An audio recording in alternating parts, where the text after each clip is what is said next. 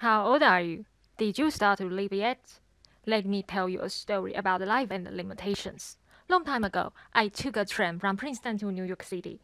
There was an old man who talked with me. He said that he also went to New York City every weekend to join different study groups after his retirement. Only this could make him totally forget his real age, 70.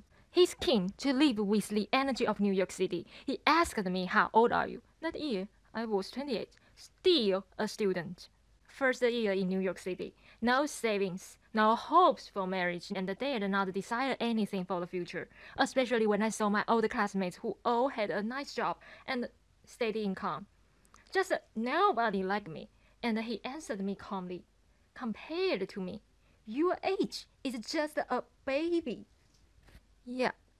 Did my life start? I was not a loser.